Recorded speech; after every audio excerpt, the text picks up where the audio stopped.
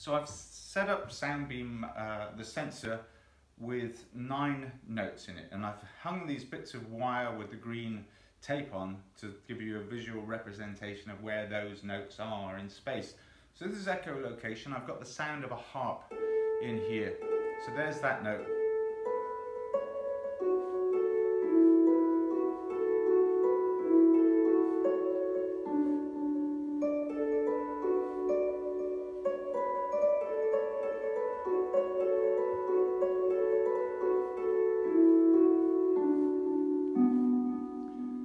We can have as many notes as we want in this beam, up to, well, hundreds or more, 200 possibly, probably 250. But you wouldn't want to do that because you would lose a degree of clarity in what you're playing.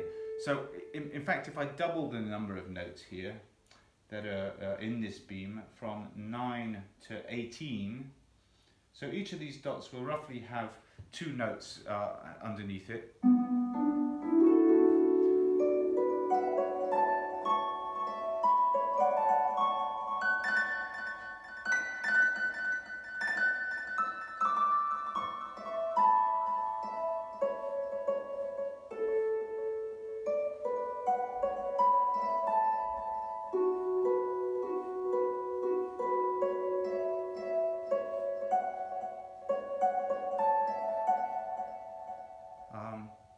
Just to make it clearer about what's going on here, if I change what we call the trigger mode from single, that's playing 1 note at a time, to multi, what I'll have now is I'll be able to strum through the notes.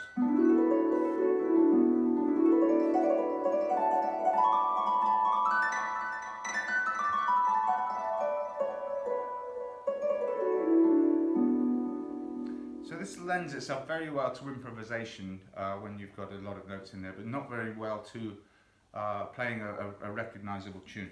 Not unless you either cheat or are really good.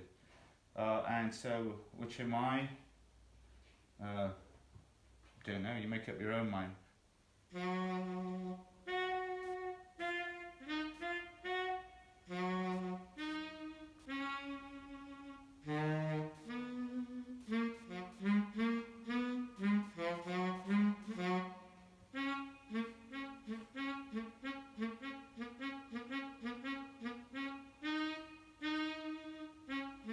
So I'm moving through a series of notes, regardless of where I enter the beam, or with what I enter the beam.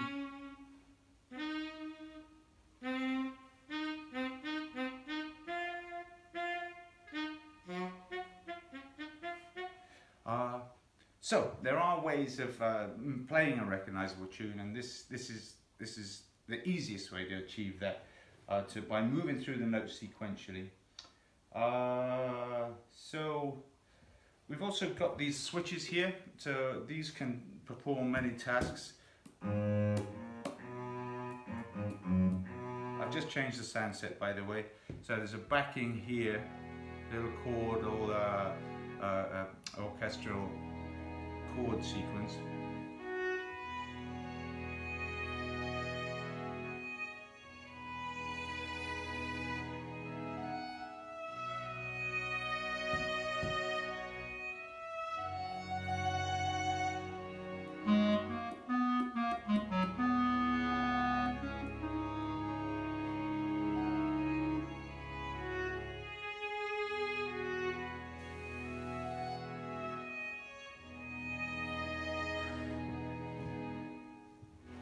We can also incorporate lots of different types of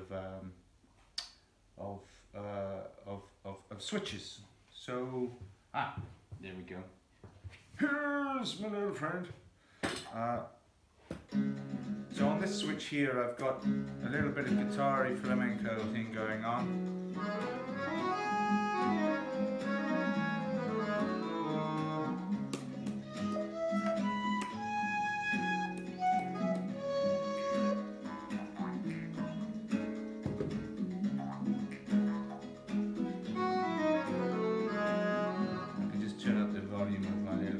friend.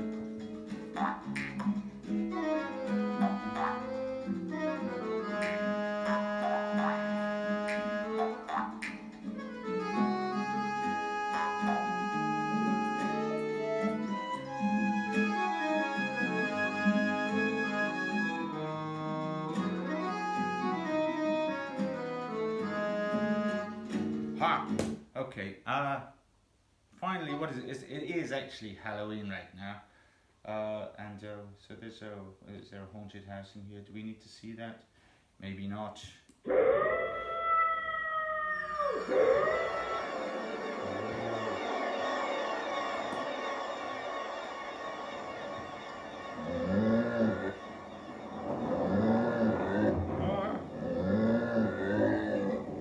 Don't take my head off.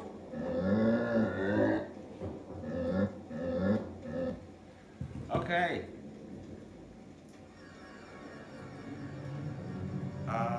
There we go. That's it. Plenty more opportunities to explore and configure your own, build your own, play your own. Alphonse Turore, balafon player. He came to the studio and I put the beam across the top of his balafon and assigned the same notes across the top of the balafon. And as he was hitting the notes of the balafon, he was playing the notes from Soundbeam simultaneously. I took away the balafon, I took away his sticks, and this is what was left.